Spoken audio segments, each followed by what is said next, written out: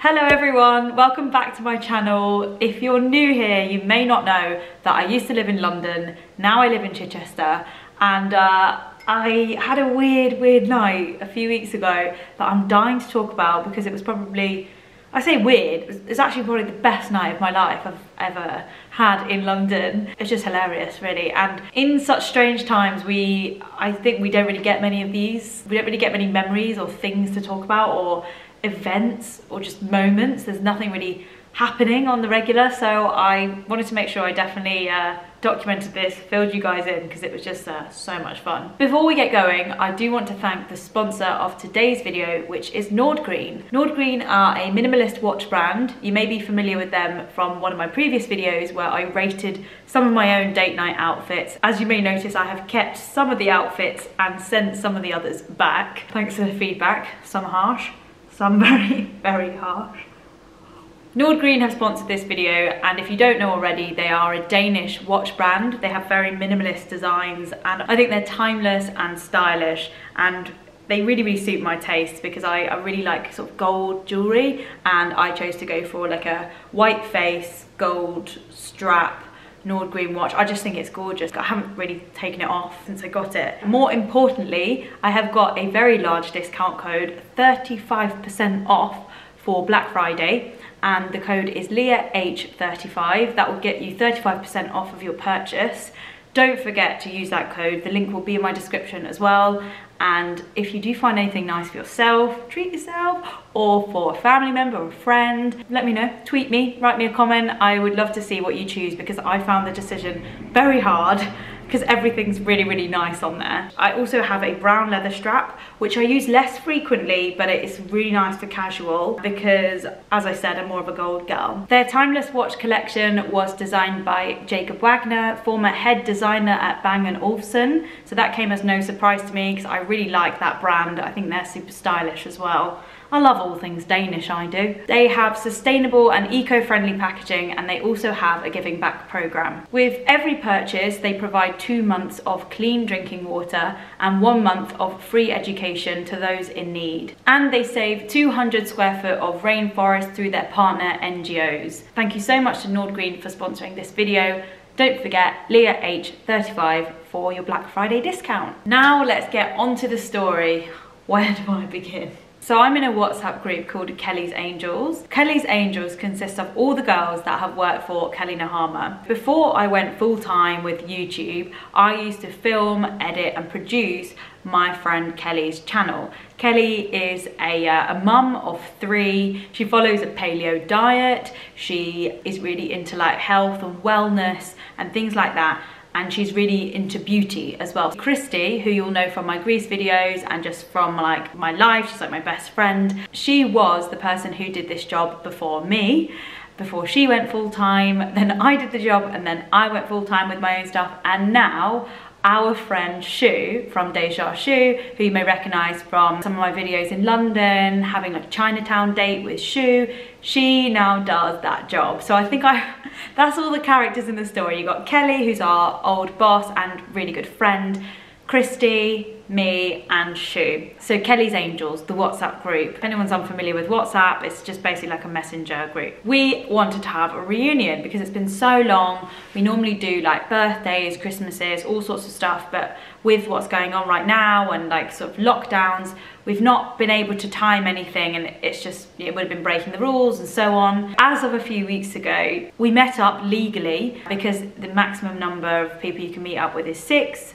There were only 3 of us because Christy has actually moved to Mexico, so she couldn't come. Sorry, Christy, you missed out on an incredible night, but don't worry, she saw all the videos straight after. So there's only 3 of us, and the only other rule we had to think about was the fact that London locks down at 10 PM. The plan was that Kelly was going to surprise us, so we didn't know where we were going. I thought to myself, okay, I'm going to make a really nice day of it because we're not meeting up until 7 PM. So I went into London, got my train, got my laptop out, did some work. I went to Soho House and had like a really nice time using the sort of desk space that they've built there. They've got this new thing called Soho Works. It's all very fancy. I made the best of the free teas that were going on. They even had Oatly inside my tea. I was like loving every little bit of it. After that, I went to the gym, did a workout, showered there, got ready there. Actually looked like this before leaving. Who looks like that when they leave the gym? Not many people, guys.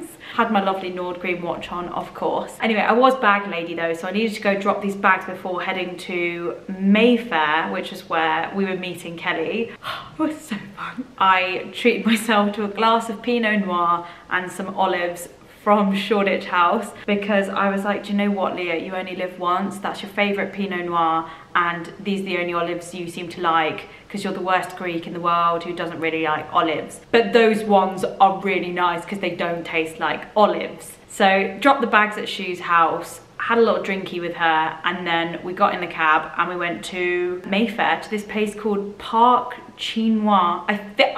That can't be how you say it. Anywhere posh always has a difficult name. You can tell it's posh, can't you? Because I can't pronounce it. But it's like P-A-R-K, Park, and then it's like C-H-I-N-O-I-S. Parc Chinois?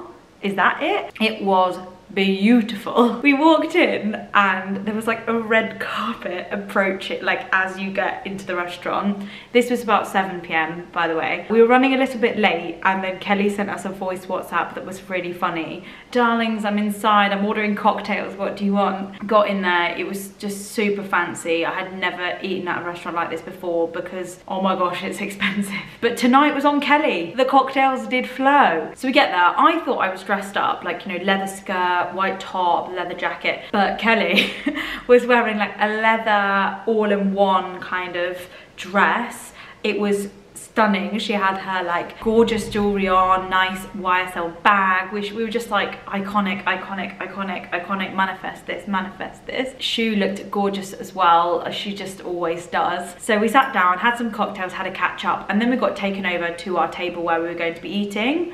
There was a live jazz performer singing, and she had the most beautiful voice.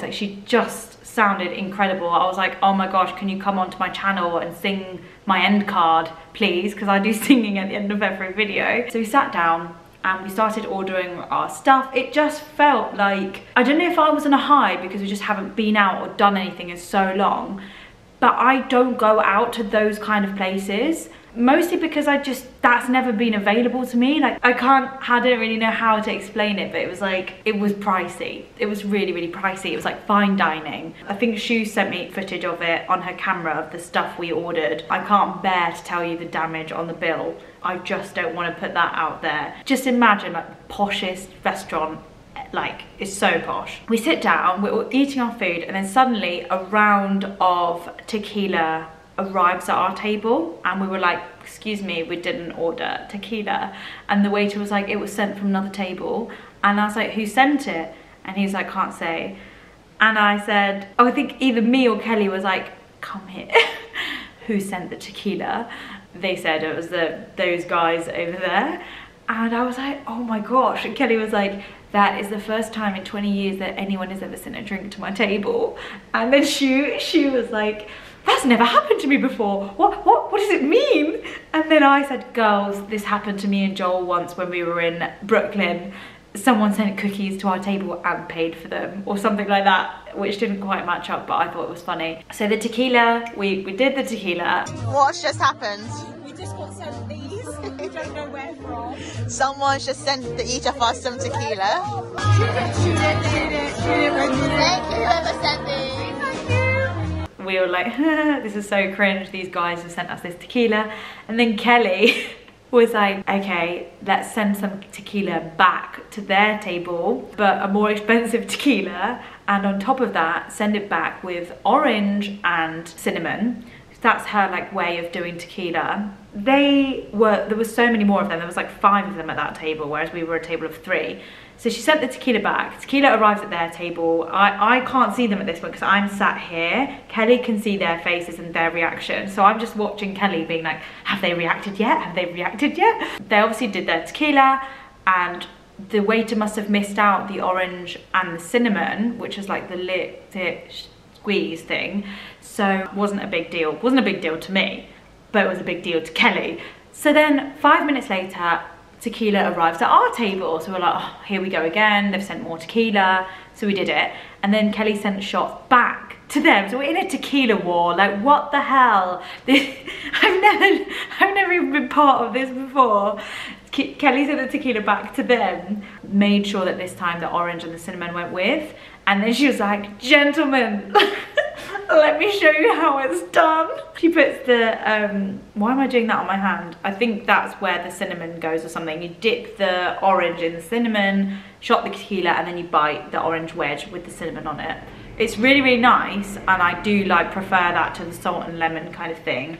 Who would have thought it? They were just like, oh my gosh, like, women have never sent tequila back before. Like, you just don't really get that in places like this.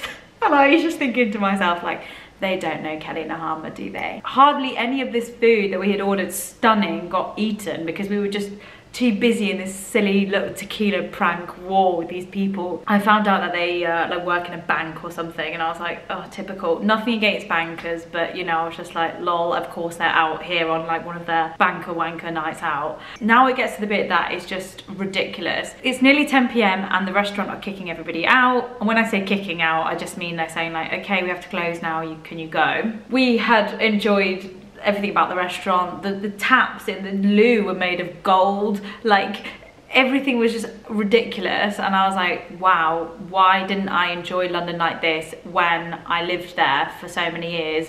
Oh yeah, because I didn't have money. But now I think once a year we're gonna try and treat ourselves somewhere as fancy as this, because it was just such a treat.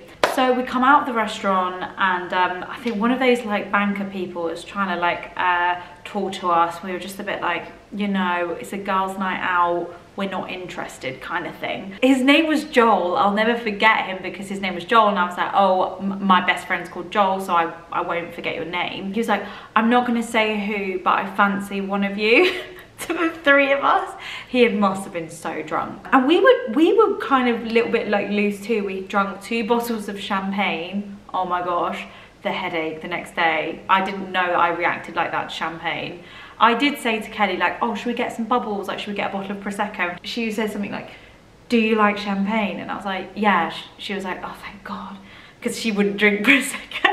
We come out of the restaurant, we're drunk, Joel's trying to talk to us, and I'm like not having any of it. And then Kelly sees one of these rickshaws go past, and they're playing the loud music, and they're cycling, and they're trying to get people to get a lift. I think they rely on drunk people, honestly. They're so overpriced. Wait for this. So Kelly like runs over to one, and she's like, I love this song. And then she's like, come on girls, we're getting in the rickshaw. So we go in the rickshaw. Kelly says her address, like cyclist, all the way home. She's got no memory of this. And he was like, are you sure it's gonna be kind of a lot of money to get there? And she was like, it's fine, like, you know, I really want to do this. And we're playing the music, having the best time ever. Like, My Nicki Minaj. She wants Nicki Minaj. I love you. Oh my God. Are you ready for my? Right, this is so funny. We are in Green Park, heading home. We're taking a rickshaw all the way back. Okay. Oh my gosh. Okay, so Kelly, let's put your music on. Okay, I'm trying to. Okay, Kelly wants Nicki Minaj shades to the base. Yeah. Cycling, and like, we must have been in that rickshaw for about 10 minutes playing different music, which we connected Kelly's phone to. We're playing it off her Spotify. It wasn't until I noticed the street we're on, and I was like, oh, this is where I used to have meetings with the Beano magazine. And I was like, I've done a few little bits and bobs down here. And then I was like, hang on a minute, that's in like east of central London. Why are we heading east when Kelly lives in West London? So I said to the guy, I was like, oh, where are we going? And he said Kelly's address, and I was like, can I see your map? because this doesn't look like the right way to me. Ding, ding, ding, thank gosh someone was on it. And I looked at it and it was the same address, but it was part of a different part of the city, so completely the wrong direction. I was like, oh, okay, let's stop here. We'll just take taxis the rest of the way. And he was like, oh, okay then. And then he said, okay, so that's gonna be £150. We had been in this rickshaw for no more than 10 minutes. We were like, what? £150? Like, bear in mind, like Kelly had just paid for us to have this like ridiculously expensive dinner, and me and Shu were thinking like, oh my gosh, we need to, what, we were trying to pay for it. So I started getting my money out, and then Kelly like got her money, was like, don't be so ridiculous, and like threw it back to me. And I was like, oh my gosh, there's no way I'm gonna let her pay for this. But she did, and he said cash or card, so she put it on her card, and then he said, okay, now 150 from you and 150 from you to Shu, to me and Shu. We were like, what? He's like 150 each. And we were like, what is going on? And I was like, shut up, that is ridiculous. You're abusing people that have had a drink and you're just trying to, I was like, £450 for a 10-minute journey. Like, you're absolutely out of your mind. Like, I couldn't believe it. I told him that I used some expletives and got rid of him. Kelly had paid the 150. We had not paid the 150 that we apparently owed. And then we started like taking pictures of him. We were like, we're gonna report you to the police. There's no registration plate on it. There's no like license plate anywhere on his like stupid little vehicle. And I actually remember saying to him, I was like, if you're charging £450 for 10 minutes, like, why are you in this job? Like, surely you'd be like some sort of like Mr. Millionaire by now. Like, that's more than most people make in a week. What's going on? I couldn't believe it. I was in shock. Kelly got in a black cab home. Me and Shu got in a cab to North London, back to her house where we were going to sleep over. And we were just trying to process what had happened. We were like, how is that guy going around charging people like £100 a minute to be on his, not £100 a minute, but you know what I mean, 450 quid for 3 girls to take a taxi trip for like 10 minutes down the road. Okay, let's bear in mind that we did make him stop at one point near Piccadilly and take some pictures of us and videos of us dancing.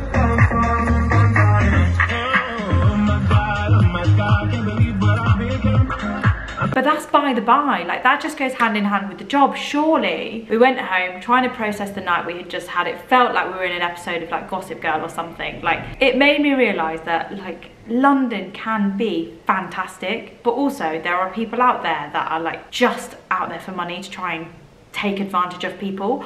So I thought in my head, I am gonna go back outside that restaurant and I bet you I will see that guy again and I won't forget his face, because I can't forget the face of people that try and rip me off, all my friends off. And I don't know what I'm gonna do. I think I might just like look out for him, maybe give him a telling to, maybe try and contact the police. But there will be like a card record surely of that transaction Kelly did, and I'm worried about her card. I'm worried that they've got access to her card because she put her card in that machine and they're doing that to people. Anyway, I know that's a sad ending to the story, but I was fuming. Apart from that, it was like the best night ever. It was so good. The food was amazing, the drinks were amazing. The tequila wars were so fun. Like, when was the last time we did anything like that? And it was just so great to catch up with Kelly and Shu, my good friends. Kelly's angels. Anyway, that's my whole story. I hope you enjoyed that. I really enjoyed. I didn't enjoy the hangover the next day, but I did enjoy telling my family about the ridiculousness of this rickshaw bicycle guy. Anyone sees him, seriously, can you throw an egg at him or something, because it's just ridiculous. That's all for now, guys. I hope you like this video. Don't forget to go back and watch any of my old videos, my London videos, Chichester videos, cooking, travel. There's plenty of videos on this channel which I'm sure you will enjoy, and I will see you guys in the next one. Lots of love. Bye. Find a natural sight.